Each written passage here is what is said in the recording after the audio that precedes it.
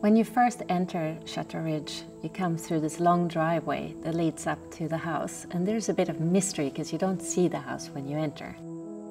And then you see apple trees in a row and two sunken love gardens at the front. And then when you enter this Normandy chateau, you go through room by room that sort of transports you.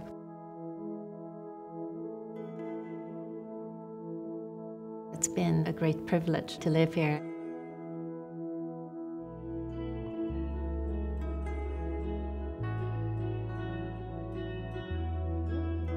Vince was really interested in telling a story. So when you go into the English room, it's all about English 18th century. And when you go into the living room, it's Italian Renaissance. So as you walk throughout the house, each room has a story, but they weave perfectly together.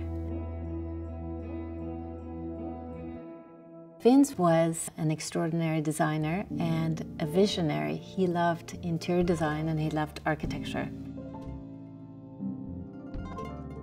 Vince grew up very poor on the Lower East Side. He became a shoe designer, but first started to work as a shoe clerk in a shoe store. He eventually became the CEO and founder of Nine West, and then he started Vince Camuto many years later. The passion that he had for business, for his family, for his friends, for creating beautiful product, beautiful shoes, translated to creating an incredible collection and a beautiful house.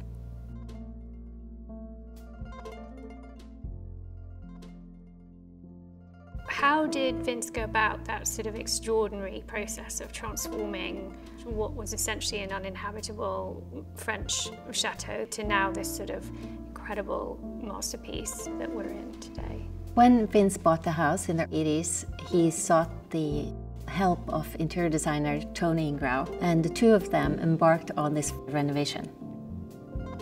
They traveled to Paris and to Florence and London looking for antiques and paintings together, and they scoured the auction houses for the best and the finest things that they could find. They had sort of kindred spirits.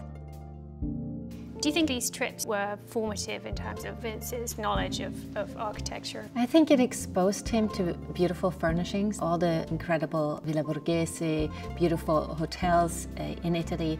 His parents were both Italian, and Italian heritage was very important to Vince. He created this house as a true home for what he thought was the best of where his family had come from.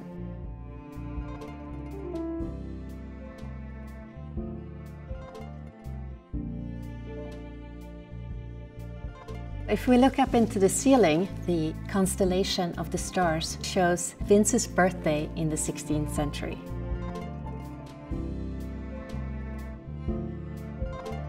Vince loved details that could seem small but gave a lot of character to this house. How the marble should be finished, and he would get into every detail on every surface in the house. There's this beautiful coming together of originally sort of a French chateau design, but then you have this incredible Italian warmth to some of the interiors. I think that's the other extraordinary achievement of this house. Vince had the grand vision.